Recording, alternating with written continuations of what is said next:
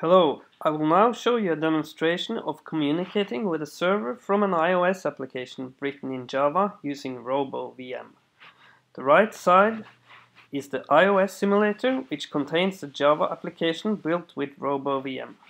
The left side is a Groovy shell running a simple server using the Versile platform. When clicking the button in the iOS application, let's do that now. The server returns a string, hello, and we can see on the server side in the console the notification of the iOS call and the return string. Let's try changing the return value on the server.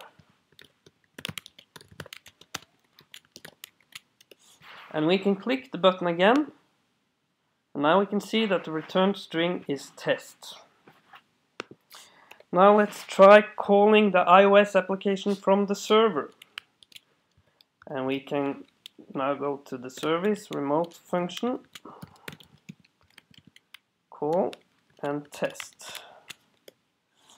And we can see in the iOS application that the value we sent from the server is displayed. And the iOS application returns the current date.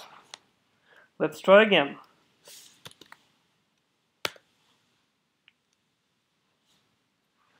For the source code, go to the blog article referred from the video description.